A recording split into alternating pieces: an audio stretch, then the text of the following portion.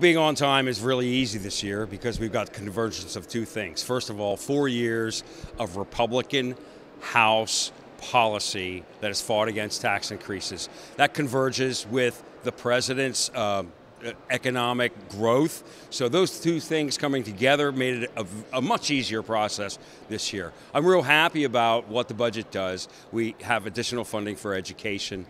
We have a block grant program, $60 million for our schools to apply for so they can do school safety initiatives. And then on top of that, which is really important, what's really important in the 102nd District is that there's no cuts. We've restored the cuts that the governor had to all the agricultural lines. That's very important in my district.